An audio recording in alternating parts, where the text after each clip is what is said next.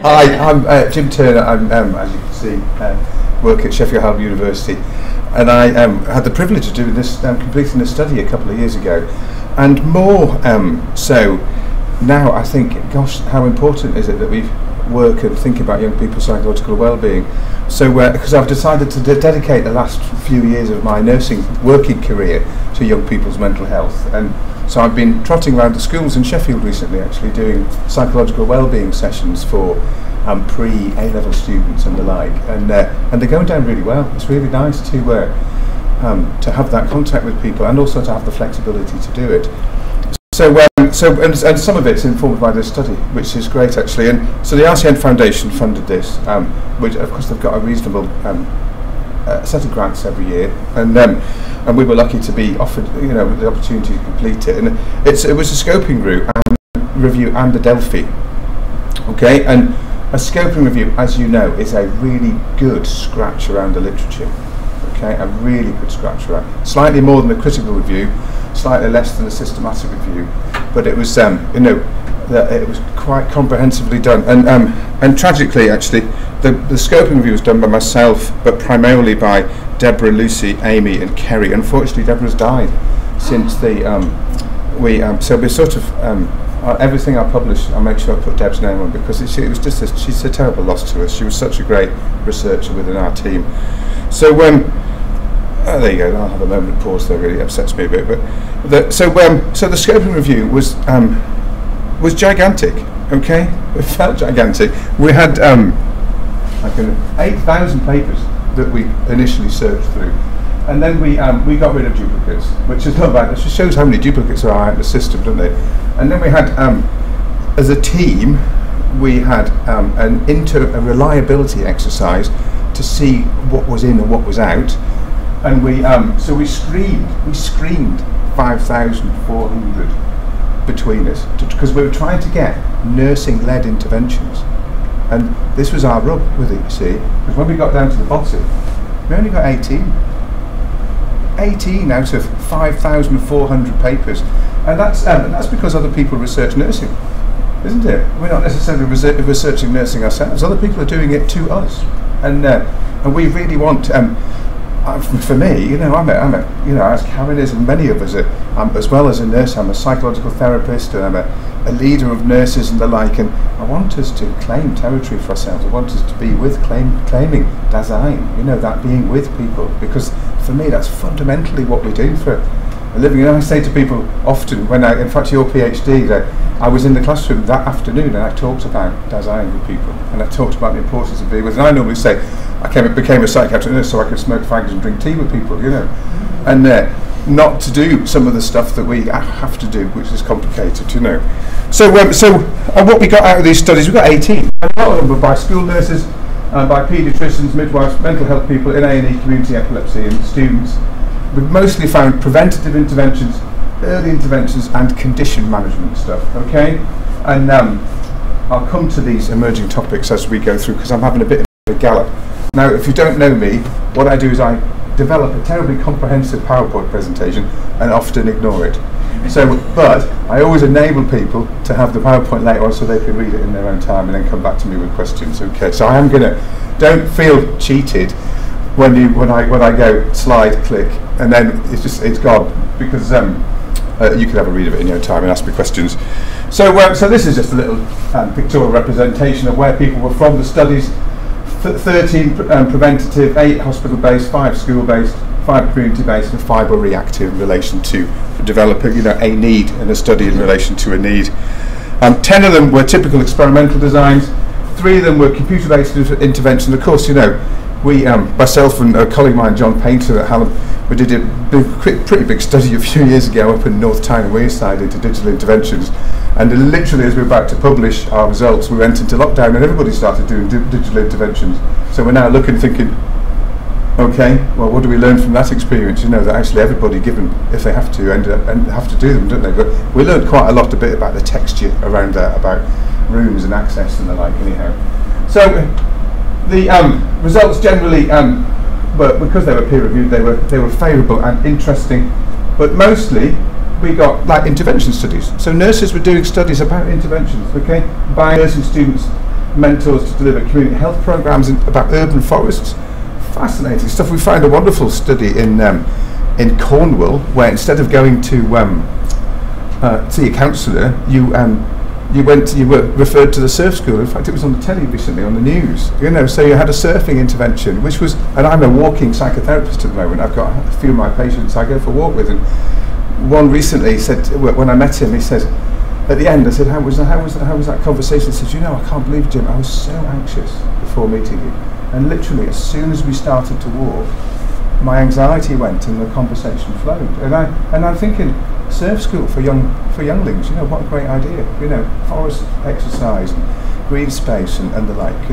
Really important, isn't it, to enable people. And we run a thing called MindFit at Hallam, where we, as an alternative to counselling, where the students come to us and we do a couch to 5K, which I can present at another day because that was quite interesting.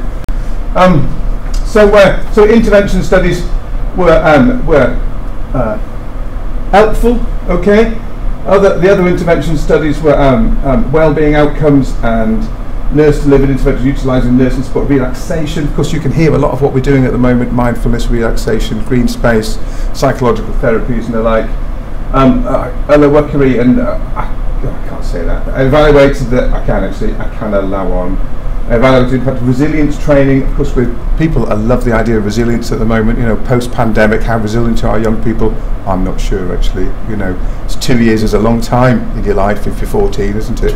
So, not much of our life, is it, Karen? But We've not got so much left to work on. No. But 2 years is a long time for younglings, isn't it? And rightly so. I hear in the news in the last few days there's quite a lot of focus and emphasis around young people's psychological well-being at the moment. So another intervention study by Walker, they used journaling project for inpatients with psychosis to identify that. So again, we know journaling is quite a useful way of understanding and managing ourselves, isn't it? So those are the only 3 intervention studies. Forest schools, journaling, and mindfulness and resilience. The screening studies was about utilising screening tools, which I think, for me, absolutely essential. I've just, every patient I see, I automatically screen using various schedules. I think every psychiatric nurse should, frankly, and then because you've got a beginning, you've got a measure and an end, haven't we? And then we can sort of fight our corner in relation to the relationship by saying, well, look, actually this is working and other things are working, like the effects of medicines. We can then speak with knowledge, can't we, as opposed to speaking with kind of having made it up on the spot. So, but of course the thing about screening tools, time pressures and constraints have also got to be considered because they take time, don't they? And restructure studies were about reorganising care pathways and the like. And what happens, don't you? Sometimes we reorganise a service, we just shuffle people around, don't we? And at one point in Sheffield, we had a thing called a sector team and a rehab type team, and where we did neuro season 1 and psycho season the other. Now they was all clumped back together again, and it doesn't necessarily work well, does it? Because you've got nice paradigms for each of those nowadays. So, and there were some evaluative studies about using, I can't remember this off the top exactly, just evaluating what people were doing. And some of the stuff that came up was things like Liam, Let's Introduce Anxiety Management, which is a cracking tool, and the Solihull intervention for school nurses. Okay, so I'll skip this because we're meant to, it's a sort of methodological seminar, isn't it? So, but that's in essence what we got from 18 papers. 18 papers from 5,400 was that nurses were doing these, involved in these 3 different types of study. Okay, and then we moved on. So we took that and went, all right, that's interesting, and we took some stuff out of it and we framed a Delphi. Okay, and if you know what Delphi is? No?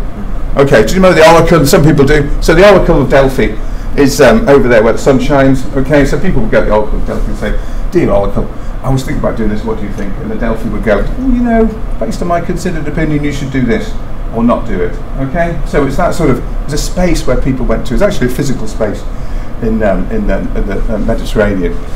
And of course, what you can do with a Delphi is you can manage big numbers of people, like really big numbers of people. Okay, and this was a UK-wide study. So we wanted to capture nurses from England, Scotland, Northern Ireland and Wales.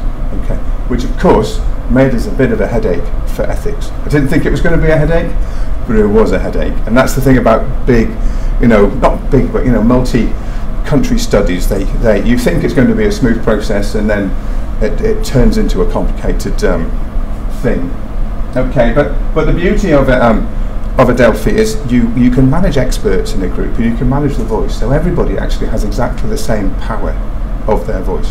So nobody, when you've got a group of people, I know what it's like, isn't it? You go in a room and there's people in the room who you kind of, you go, oh crikey, where am I in relation to them? And you're less inclined to speak. But in Adelphi, everybody gets exactly the same platform, so the power balance is really nice. And because you can have real reach, I think I don't know if it's on the slide, next slide, we had maybe 3,500 years of experience of working with children and young people that you captured through this iterative process. And the basic principle is you have a sort of a vague structure that you ask people questions upon. So you send out a capture of for experience, and you get everybody gives you a response, and then you analyse it, and you go into nice phenomenology land, and you immerse yourself in the data, and you come up with X number of statements, say 100 statements or something, and you send them back out to everybody and say, you know what, all of you said this. I wonder what you now think about what each other have said. Again, flatten the power hierarchy, so nobody's got any exceptional leadership or leverage, and people vote on those. And then on a full Delphi, you send it back out again on the third round. We only did a modified 2 round for this. So you get a general set of consensus statements about all younglings should have access to cognitive behavioural therapy, and then you ask everybody, what do you think? And everybody goes, oh yeah, banging idea, Jim. And then you ask them again. Then you analyse that. Then you ask them again. And you say, you said last time it was about 60% agreement with this, but actually everybody else says about 90. What do you think now? Are you swayed by the other people's opinion? And then you end up with a cut-off point. So that you sort of set yourself an arbitrary number, like anything above 75% is consensus, and then you say, well, actually this statement is reasonably powerful, and it's backed up by X amount of knowledge and experience. Of course, the problem with Adelphi is fib, isn't there? And Adelphi is not always right, because Oedipus went to the Delphi, and Adelphi was bribed to tell Oedipus to go off and have sex with his mother. So not all Delphis can be true. You have to question. You have to still question the process and question the veracity of the data. So in terms of ethics, it clearly was because we were asking staff. We tried initially to float it above the NHS, thinking we would get a really good response rate through mental health academics, all of our networks, but we didn't. And so we kind of went, and I went, well, it was worth a shot. And so then we went to the HRA, who were amazing actually. I had such a lovely dialogue with the woman who was overseeing this study at the HRA. And the key thing is you've got to be unbelievably pernickety. Every single document you submit has to have a date and a version number and the right time. You don't when it comes to HRA ethics, don't think you can, you think, oh, this is good enough, and send it in. It's a message for students who are doing studies. It's got to be perfect. Every single document's got to be right, and it's got to follow their guidance. And then, of course, so we got approval, HRA for England, and then with my learning curve, woof, like that, for England and Wales, but not Scotland and Northern Ireland. So then I had to apply for access to Scotland via another arm of HRA in Scotland, and so that took time. And then at the same time, Northern Ireland was on strike, or trying to access anyone, and so it was really, we managed to get some responses from people, academics in Northern Ireland, but not some of the practitioners. And Wales had I thought the NIHR, because I was collaborating with them, was going to help me manage the conversations with the areas, and it didn't happen. So I ended up then having to have so much contact with individual trusts who are still in contact with me now, saying, "Oh, Jim, is that study over? Did you publish anything?" I go, that's like it was unbelievable, the kind of the tendrils that I had to knit together to enable it to happen. So whilst I thought somebody was doing something, they weren't actually. They were just going, "Oh yes, great idea," but not actually then progressing it. So then I had to progress it. So watch yourself with ethics. It's a really interesting process, I think, doing ethics, because it makes you a completer finisher, but there's certain things like version numbers and dates and everything. You just have to make sure that they're all exactly aligned, because if you accidentally upload one that says version 3 and HRA have seen version 4, they'll just bin it and ask you to resubmit it again. Okay, so I love Adelphi. I'm really fond of. I love kind of action research. I love the idea of meeting people and going on a journey and then rolling data along and then going back to them and saying, what do you think, and making a suggestion and then rolling another cycle of action research as part of that. So I think they're a lot of fun and get involved lots and lots of conversations. So we had 244 responses. Some of them were empty responses, unfortunately. People, I think they were trust research ethics committees going on actually and checking out what we were doing and looking at the information and then not filling it in, so it was a little bit frustrating. But when we ended up, we had 4,628 years of experience collectively across. That's quite a lot, isn't it?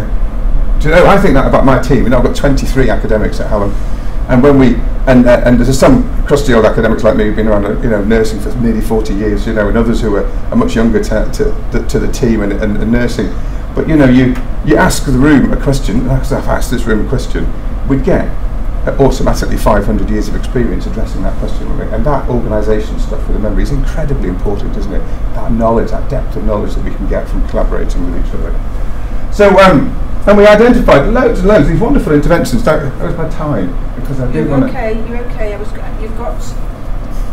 not getting a 5-minute warning for another 3 minutes. Oh. 8 minutes. Schon wieder. Okay, so 1 year's study, 5,000 years of experience in 8 minutes. Let's see where we get to, shall we?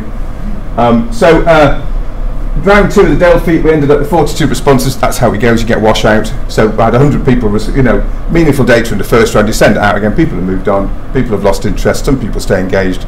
So we got 42 responses, and we analysed all of these different interventions out of what people were saying. Remember, young people's psychological interventions, nurse-led for young people. What are nurses doing? And so early interventions. Unsurprisingly, everybody said, fab. Yeah, we do early interventions. We're confident in early interventions, but we don't necessarily have the type of practice, which is troubling, isn't it? But we think it's incredibly important. So there's a little bit of a dissonance there, isn't there, with that? And early interventions were in schools, 35. That's pretty good, isn't it? But again, a lot of school nurses in Scotland replied. And that's one of the reasons why I'm doing my work in schools at the moment, is because I think we should have a psychiatric nurse in every school in the country, actually, doing psychological wellbeing support for the practitioners there, because we are slightly more knowledgeable and experienced than some of the people who are working within schools.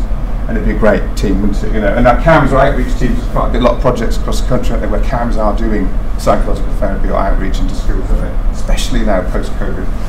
So, and this family nurse partnership model is a particular model which is very popular in Scotland at the moment, okay? So early interventions, they loved them. CBT was the next big tick. Now, of course, they are terribly good at their publicity and research and evidence basing, aren't they, CBT? But, I use CBT, it's part of my practice with everybody, with every patient I see, actually, and I'm an integrative therapist. So we know how useful it can be. So we know it's terribly effective. We know it's effective. I think there was a varying degree of importance, but actually people weren't confident because they didn't have the right training in it. We haven't found a way of supporting people properly. The DBT was interesting, how much that appeared, okay? And I believe this is a really positive model for young people with emotional regulation problems. Of course it is, because it's all about emotional dysregulation, isn't it, and helping people manage that. So there was, again, effective, important, but actually people not feeling terribly confident in doing it. Family and systemic practice, which is classic, I'm sure. When I first started off my career, I read Barker's, not our Phil Barker, but a different Phil Barker book on systemic family therapy. It was really interesting. And so systemic practice, again, you think people working with young people would be confident, wouldn't you, in managing families and wider relationships, but they're not fully confident. The family nurse partnership model, again, had got real traction, but there's some people saying that confidence literally under no circumstances. And the thing about when you're managing a Delphi, you want to, in my world, you want to have extremes. So when you Likert scale, instead of it being a 5-point scale, which is, oh yes, of course, or Yeah, possibly, and not in, no decision or whatever the rest of it is. You want to have extremes where absolutely under no circumstances should this happen, or unquestionably, of course, always. You know, so 7-point scales for me work a little bit better than 5s, because you touch the extremes. Of course, then that gives you a decent table at the end of it. And of course, the other thing, whilst this is a qualitative research forum, you need somebody who knows how to dance around SPSS, because part of managing certainly a 3 iteration of Delphi is you need somebody who knows how to do those calculations in SPSS, so that every person can then know what they scored first time, what somebody else has scored, what the whole group says second time, and then how that relates to their final question. So there's quite a bit of statistical depth in it. Now, ask me about SPSS and I don't even know how to turn it on, but I know somebody who does. You know, and that's the thing about research, isn't it? Is you need to know. You don't have to know everything, but you just have to have access to some of the people who do know stuff. So my colleague was extraordinary. He just sat at my desk on my computer and did amazing things. Now I tidied up, you know, which is probably me contemplating my data as well, you know, whilst I was at it. But I tidied up around him whilst he worked SPSS. I thought it was a perfect relationship. Okay, so solution-focused therapy show. I like that bit of traction. I'm quite fond of solution-focused therapy. But again, people lacking a bit of confidence in it. Motivational interviewing, increased confidence. Mindfulness and relaxation, increased confidence, effectiveness, and importance. Okay, behavioural management. Again, remember, children and young people. We know that we can modify anybody's behaviour, don't we? Given the right level of reward. The Solihull approach is a particular, again, a young people's intervention package. And that was a varying response rate, but I think that was because people in Scotland didn't really know about it, and people in England didn't really know about the family partnership model, so there was a little bit of confusion there. Therapeutic relationships and counselling, okay? This, everybody thinks that the relationship is incredibly important. Look at that, it's really there's absolutely nothing here, is there? You know, the relationship is everything, isn't it? And the effectiveness of the relationship is everything. Remember, you can get by with a good relationship and a bad technique better than you can with a bad relationship and a good technique, can you? Okay? And people were generally confident in the relationship. Group interventions, mixed. Use of different assessment schedules. We were trying to get stuff that people were using, because again, I like intervention schedules. Creative interventions, loads of them actually. Forest schools, surf tonic therapy, ACEs pilot, walking and talking exercise, 5 ways to wellbeing, which I'm terribly fond of as well. And we ended up with, I think, a reasonable training program. And one of the things I've been wanting for years is core training programs across the UK for people, practitioners working with people to say, how do you work with people with complex personalities? How do you work with people who are with psychosis? How do you work with people who are depressed and anxious, you know? And so, this is our evidence-based training program for working with young people. You need to understand child development. End of. Some people didn't. You need to have a working knowledge of CBT. You need to grab hold of first aid. You need a good holistic risk formulation, and particularly formulation, not just assessment, okay? You need to understand interpersonal theory, and this was about literally building on some of the child development stuff. Has to be contextual. Strengths and resilience works there. Motivational interview, which is very well embedded in health visiting and school nursing anyhow. Recognition of trauma, family systems, attachment, and DBT. And I'll just go right to the end. And it's over. Thank you.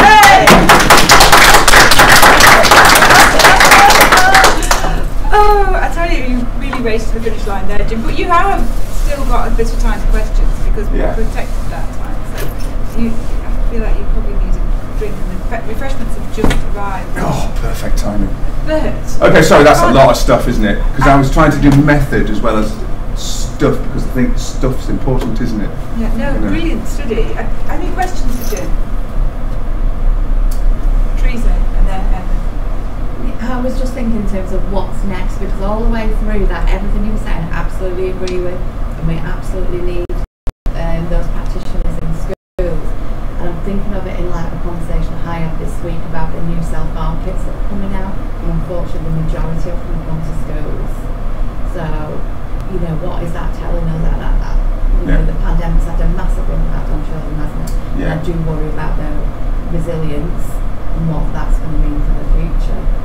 Yes, well, it was really worrying, wasn't it? Because the ONS report has just come out, hasn't it, recently about young people's psychological well-being, and we know that there's an increase in self-harm. We know there's terribly long waiting lists for CAMHS, and so for me, I think I think it's enabling schools. And that's why I started to enable schools. You know, work with some of the schools in my patch, because I do think that's. I've always wanted to put a fence at the top of the cliff anyhow, you know, as opposed to a hospital at the bottom. That's always been my mission ever since I became a nurse, you know, I came across my first acute ward and they didn't do groups, and after a few months we were doing groups because I think they're useful, and, you know, they're helpful they're therapeutic, aren't they? You know, we're trying to create therapy all the time. So I think that's there's two answers really. One is we need an organisational infrastructure that says anybody working with children and young people, this is a fair programme. Why don't we find a way of funding it and making it happen? And I think, and I'd love that. I'm a bit of a fan of the old EMB courses, you know, that where you, if you were working in CAMHS, there was a specific skills training course for you, not a course that enabled you to go off and do something else, but a skills training. If you worked on an acute ward, there was a skills training course for you. If you worked with people with complex personalities, there was a skills training to enable you to do that better. And of course, we've got so many. You know, I'm talking that, you know, nearly 40 years ago, where we didn't have such a database of useful and proven interventions to help people. You know, DBT wasn't around then, was it? It is now, and it's got really good traction. And why wouldn't it? Because it talks about the invalidating experience and helping people with emotional regulation. Seems exactly right to me, doesn't it? You know. So that's my hope is that we find a way of CAMHS outreaching into schools and psychiatric nurses working. And of course, the digital world is there, isn't it? There's so many really useful digital platforms that people can access, but they're not everything, are they? You know, we know that not everybody grasps hold of them and makes the best use of them, and sometimes you just need to be with, don't you, and not tippy-tapping away. Be human, yeah. So I love that you talked about going for a walk and doing the sessions, that's great, and then also about the forest school as well as part of the interventions that we've got. My question, what's the surf? Oh, that's the surf school. That's the alternative to. It's the alternative to. So younglings, instead of being referred to counselling, they get referred to the surf school. I think for surf, like. And they go surfing, yeah. But I think actually a lot of those what some of the initiatives which I'm trying to set up at the moment with Sheffield, one of them is around the post-COVID bereavement group, which is about using green space and walking. And there's the MindFit thing that we run is. It's fascinating because of course all groups are generally speaking more effective than one-to-ones, isn't it? So we've had 27 people on MindFit who would have taken up 27 hours of therapy, but they actually only have 3 hours with 2 people for that. So we got 6 into, you know, it's 3 times more efficient, isn't it? And so we have a conversation whilst we're walking to the green space, and then we have a little run around. Some of them run, Potter. And so we've got different levels of groups, because then that's nice, isn't it? And then we do a bit of psychoeducation debriefs. We do a bit of mindfulness, mindfully strong, a bit of CBT, a bit of resilience, a bit of understanding, you know, anxiety, depression, and the like. And then we all culminate in a park run with a celebration event. But actually, there's more to it. You know, it's like everything. That sort of stuff that. The walk actually is quite significant, isn't it? Because it's an unstructured conversation. The actual exercise, Stu said, was really interesting. Actually, because I exercised, it made me pay more attention to my studies, and I was able to manage my studies better because I had the confidence because I joined that group. You know, whereas actually sitting in a counselling group might not have been as effective as that group. But we didn't do a controlled study. We just kind of went, "What a good idea! Let's get on with it and evaluate it." So yeah, so that kind of using space is great. I'm interested that, you know, you're talking to people in schools, and from what you've heard, what do the young people say? Oh well, the structure for the schools is I've structured it as a sort of a psychological self-help program. So I talk about the 5 ways to wellbeing and get them all to do a 5 ways. And if you do all know the 5 ways, connect, look after your body, be mindful, give. So there's that, and knowledge. That's 6. So one of them's got 2. We do that. I talk to them about that, about how I manage that every day and how I think they ought. And then they do a little plan, and then I shift them into talk a little bit about fish, about being present, choose your attitude, and have fun. And then I talk a little bit about CBT. We do a 5 systems, because I'm a simple man. I think that I've never been. Whilst I love Heidegger and I love complicated theory, when you teach people, as you know it's lost, isn't it? So you want it digestible.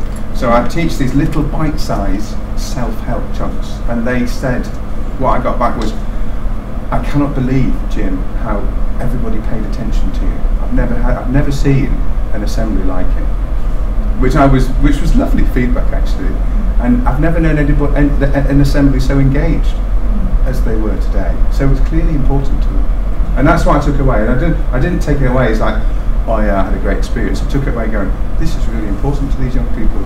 Just a really straightforward toolkit to enable themselves to help just manage. And actually, doing the 5 systems with people a couple of weeks before their exams, where you help them manage that thought, helpful thought,